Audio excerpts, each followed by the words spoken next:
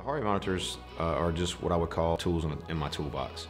I've been doing this for 17 years now, 12th year with women's basketball. From that standpoint, the human eye is always going to be your best piece of technology. You can never, forget that the human eye sees things that technology can't. Technology is only going to see what you want it to see or what it's programmed to see. What the technology has done for me and for Heidi and our staff comprehensively has allowed us to take the subjectivity out of it.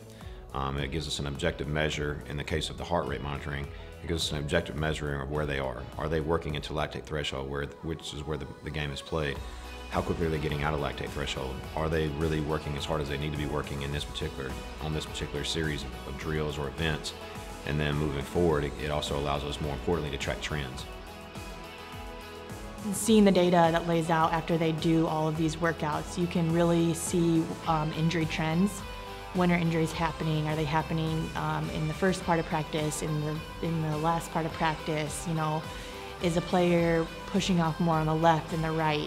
So really, injury trends is the biggest thing I use, but there's a lot of things you can use for seeing mileage in practice, seeing heart rate output, how hard are the athletes working? Are they overworking? Are they underachieving? That's just some information you can get from it. Omega wave training is something we do with a select group of athletes. What the Omega wave does is test you neurologically.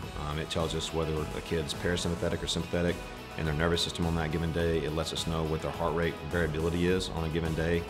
And it'll also tell us their overall picture of where their athletic readiness is.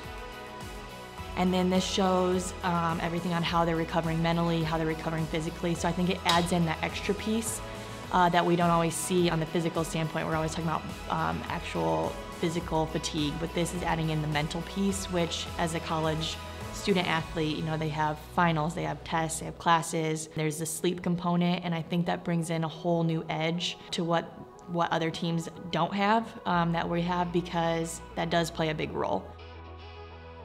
In my experience working with national championship teams and Olympians, those factors are really the ones that make or break you, because when everything's laid out on the line, a lot of times skill is going to be equal.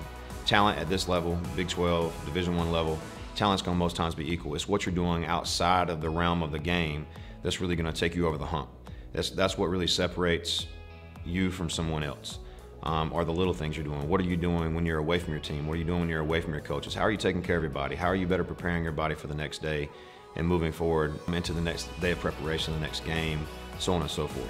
The hydration, the rest, the recovery methods, all those things are critical to the success and longevity of your career and really success of the season.